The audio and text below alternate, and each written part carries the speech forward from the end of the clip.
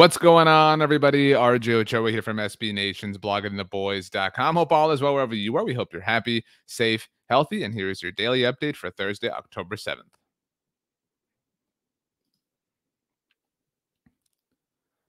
It's been a busy last few days for the Dallas Cowboys, never mind the fact that they're back at work prepping for their Week 5 game against the New York Football Giants. On Tuesday night, as you know, they released Jaylon Smith. On Wednesday morning, there were some rumors flying around. We had some discussion about it here on the Blog on the Boys YouTube channel. Make sure you do subscribe. Let's start, though, with Jaylon Smith, because at the time of this recording, it does seem like he may have a new home sooner rather than later. The Green Bay Packers reportedly have interest in Jaylon Smith, and there's something to this here. Green Bay Packers head coach Matt LaFleur, who obviously succeeded Mike McCarthy in that post, actually was at Notre Dame on their staff when Jaylon Smith was a member of the Fighting Irish. He's talked about this before. We've talked about it at Blogging the Boys. So there is that connection. Generally, that's how stuff like this tends to happen.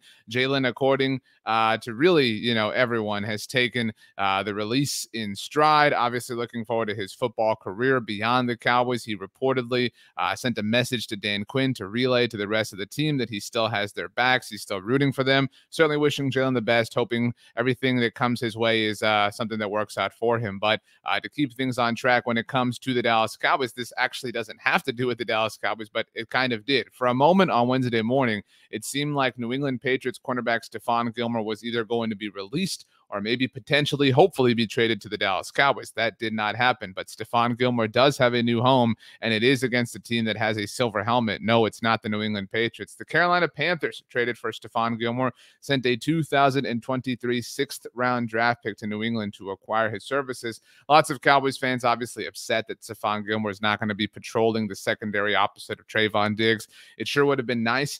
The $7 million price tag, $7 million price tag, that he is under for this season is very friendly. But, there's a lot associated with this. There's a $15 million value that's going to have to be absorbed by the Panthers, and they seemed willing to do it in a way that most teams seemingly were not. So while we all likely would have liked to have seen Stephon Gilmore be a member of the Dallas Cowboys, that is not going to happen. But at the very least, the Cowboys have already played the Panthers this season. Now, something that we already mentioned was Trevon Diggs and how awesome he is, how great it would have been to have Stephon opposite of him. But Trevon is awesome in his own right. In fact, Trevon is so awesome. We talked about a week ago how he was named NFC Defensive Player of the Month. Well, it hasn't been a month since then, but it has been a week, and it was quite the week for Trevon Diggs. Trevon named NFC Defensive Player of the Week for his performance against the aforementioned Carolina Panthers. Congratulations to him. Continues to rack up these individual awards. And while they're nice, we all obviously know that the Cowboys, all their players, all their staffers are chasing the ultimate prize, which is a Super Bowl, rings, all that fun stuff. Now, last bit of, kind of around the NFL news before we get to the injury report for the Cowboys on Wednesday. This is, maybe you're going to wonder, what's this got to do with the Dallas Cowboys? I'll tell you. Justin Fields has been named the starting quarterback, the permanent starting quarterback for the Chicago Bears. Matt Nagy finally admitting that he is better than Andy Dalton, our old friend.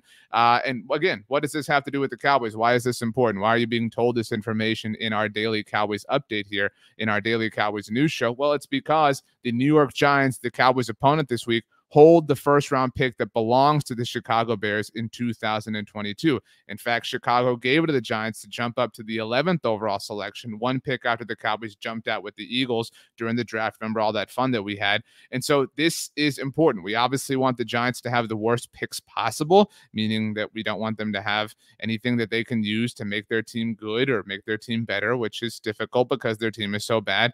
But we want Justin Fields to have a lot of success, because if Justin Fields is having success, that means the Bears are having success. If the Bears are having success, that means their first round draft pick is further and further and further and further back. The Bears currently sit at 2-2. Hopefully Justin Fields leads his team to the playoffs and gives the Giants like the 28th pick in the draft. That would be awesome. So go Justin Fields. Go. All of you around here have heard my dog Bear bark in the background of a lot of our videos. So now we have a vested interest in the Bears all together. I mentioned the injury reports for the Cowboys and the Giants. Again, that's who the Cowboys are playing this Sunday at AT&T Stadium. It is an afternoon kick.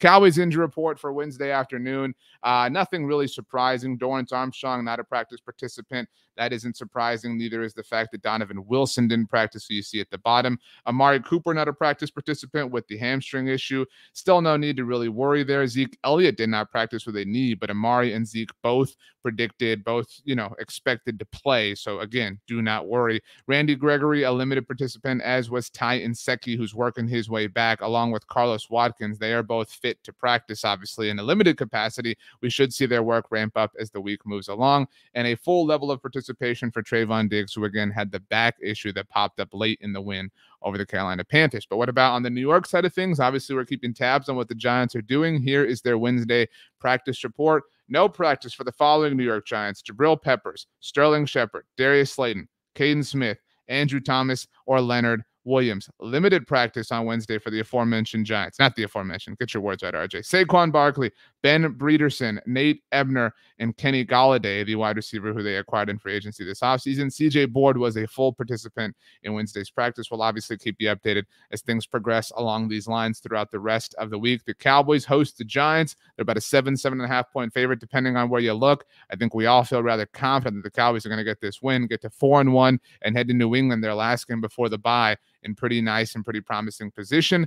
One last thing that is, not a note or not real any news or anything like that, but something that I think you should know. It's my job to give you the information that I think you should know. Mike McCarthy, during his notes in his press conference on Wednesday, shared that Michael Gallup is probably not going to return next week. It's not going to return this week, obviously, but that means that Michael Gallup, who is eligible to return, if he does not play this week for the Cowboys, which isn't going to happen, if he does not play next week for the Cowboys, which does not seem likely, that means that the next time we see Michael Gallup probably will not be until at least week 8, when the Cowboys visit the Minnesota Vikings, because they are on bye in week 7. By the way, that game against the Minnesota Vikings is on Halloween night, just to put in perspective how long away that is. That should give Michael Gallup hopefully plenty of time to prepare, to get right, to rest up for the second half of the season. My name is RJ Ochoa. You know me, of course, from Blogging the Boys, all throughout the Blogging the Boys universe. We love you all here at Blogging the Boys. Thanks for joining us. Make sure to subscribe here to the channel. Check out bloggingtheboys.com. Check out the Blogging the Boys podcast network.